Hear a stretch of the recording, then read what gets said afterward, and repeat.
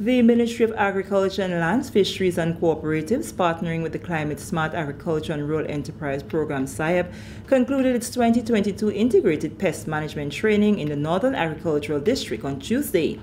The training focused on promoting a mechanical approach to pest management through the introduction of sticky traps.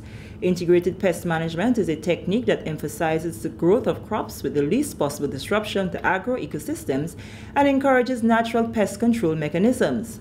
This initiative falls under the Ministry's Climate Smart Agriculture mandate.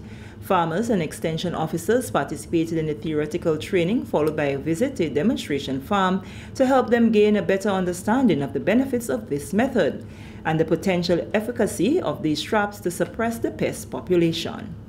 We learned a lot about how insects, how the different mechanical mechanisms like the traps and so forth can be used as an alternative to the chemicals that we traditionally would use in the farm to manage pests. And so I think it's one that I would implement.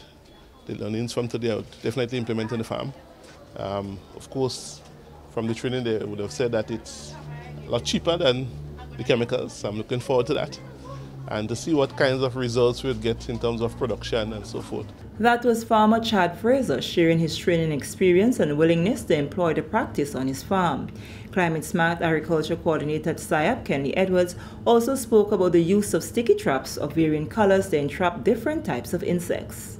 We use traps, different color traps, and based on the colors it basically attracts different insects, and by doing so it's a form of control. But not only control, farmers could also use this method as a form of identification and monitoring, and it also gives them an idea as to how infested their farms are. So this is one of the means and ways in which SIAP, as part of its mandate as Climate Smart Agriculture, to introduce a natural and sustainable practice for farmers. We trust that the farmers who attended this session today, that they'll be able to implement this on the farm, and by doing so, they'll be able to, if I may say, better enhance their farming practices. Extension Officer Dennis Batiste, who heads the Northern Agricultural District, shared that the training was a perfect opportunity for officers to understand the technique more, subsequently being able to share with farmers they serve.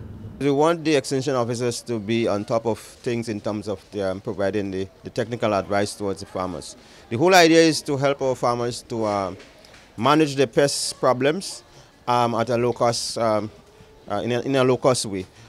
We know the problems we have with the agrochemicals and the residual effects and all that, and the effect it could have on our environment.